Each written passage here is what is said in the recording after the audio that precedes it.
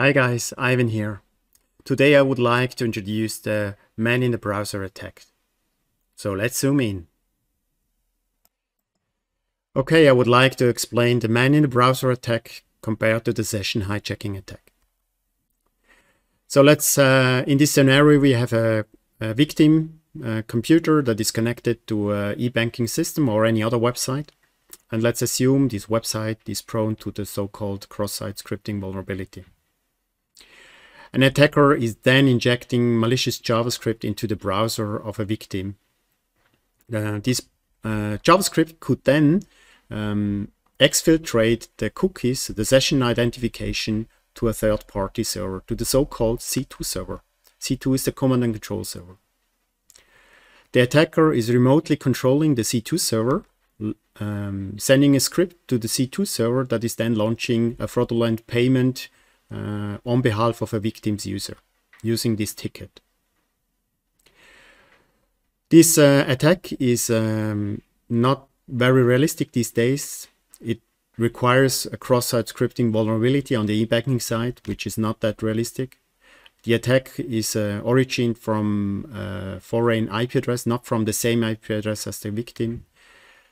The C2 server is not having the same browser fingerprint, not the same user agent, and so modern e-banking applications will potentially detect these kinds of attacks. For sure, a JavaScript could also launch directly the fraudulent payment via cross-site scripting vulnerability, but this is not very stable because it requires the vulnerability on the e-banking side, and the attack would then be limited to this e-banking website. So the JavaScript cannot access or inject or attack other e-banking or other websites. And to bypass this limitation and to bypass a vulnerability on the website, on the e-banking side, there is a modern attack called the man-in-the-browser attack. I created a research project and created a malicious Chrome web extension. Let's assume again we have a victim that is connected to the e-banking site, and the attacker could install this malicious Chrome extension into the victim's browser. The installation is not requiring any local admin privileges. It runs with the same privileges as the user that is installing the extension. And once this Trojan horse, if you wish, is installed, it starts polling the C2 server for commands. The attacker is then creating JavaScript, sending it over to the C2 server that will then be downloaded into the victim's browser.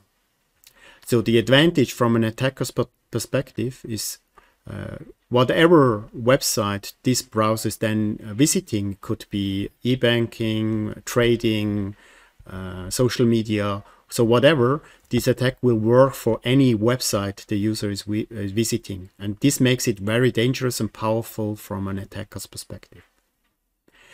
So the JavaScript will then launch the fraudulent payment.